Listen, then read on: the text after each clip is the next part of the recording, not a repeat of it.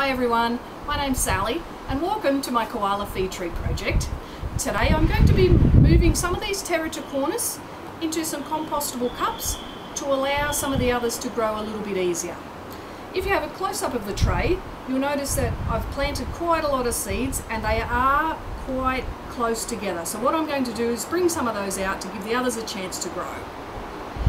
Now the tereticornis, which is also known as the forest red gum, is quite popular with the koala. Now it's found all the way down the coast of Queensland, New South Wales and Victoria. Now it's a tree that can grow up to 50 metres tall. It has a white and grey blotchy trunk. It has leaves that are about 20 centimetres long. It has flowers that are white, and pretty much you'll see those flowers all year round. And it does shed its bark like other eucalyptus trees. Now on this side you can see I've transplanted already some of the microcorys that I've got. I did this about 2 weeks ago. Good thing they're still alive. If you have a look at the other seedling tray that I've removed all the plants, you'll see that there's only a single plant left in each one, and that will give it a chance to grow nice and strong. And I'll be able to take those straight out of those seedling trays and put it into its new planter bag. And then from that planter bag I'll be able to plant it straight into the ground. Now come in for a close-up and I'll show you how I'm going to do this today. In this bucket I've got a soil and cutting mix. I don't have anything mixed in with it. The last time I did the transplants I did 1 part propagation sand and 3 parts the cutting mix, and with a bit of vermiculite on the top. But this time I'm just going to go for a straight soil and cutting mix, see if that makes any difference. Now what I'm going to do is, it's a little bit dry, so I'm just going to grab the water can and I'm just going to put a little bit of water in there. Like that. Just going to mix it in a little bit, just to give it a little bit more moisture before I start putting it into the cup. There we go, that's looking much better. Nice consistency, it's not too wet. Now what I'm going to do is I'm going to take one of these cups. Now I just got these from my local coffee shop. Luckily they are biodegradable, so that's good for the planet. Now also you'll notice that I've cut slits in the sides and I've got holes in the bottom that simulate the seedling trays that I've got. Now to stop the dirt from falling through, I've just put a little bit of paper towel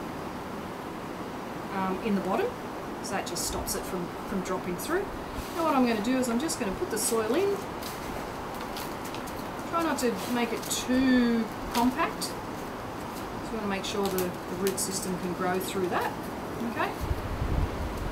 So there we go. So I've just leveled it right to the top. Now what I'm going to do is I'm just going to put a little bit of a hole in the middle, because the roots for these trees are going to be quite deep.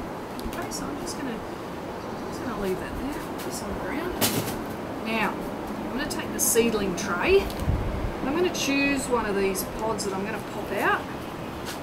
Let's see, let's pop this one out. Hopefully I can get my finger in there.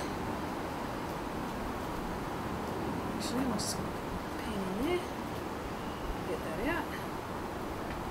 So you can see already that the root systems are growing quite deep down here.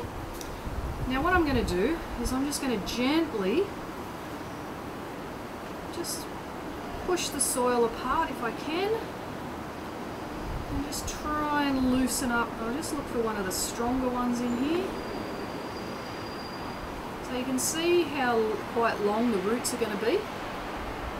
Okay, so I might just try and grab this one over here if I can. Now eucalypts don't like to be transplanted too many times, so it's good to, if you don't have to do this too many times, that's good.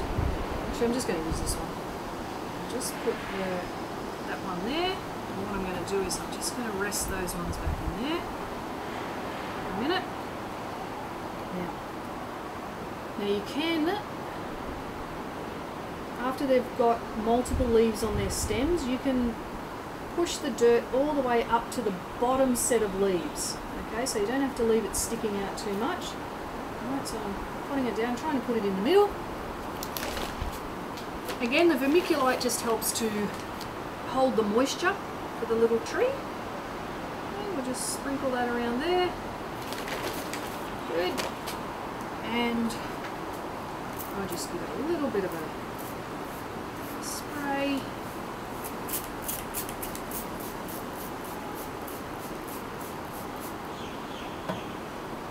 And there you have it. So you've seen me do the first one. So what I'm going to do is exactly the same for the rest of them until there is only one seedling in each pod. That'll allow them to grow nice and strong, and I'll have a whole heap of little plants in their individual containers. And don't forget, make sure you label it. Label it with the name of the tree and of course the date that you transplanted it, just to keep an eye on how they're going. Well, I hope you enjoyed that video, and I'll see you in the next one.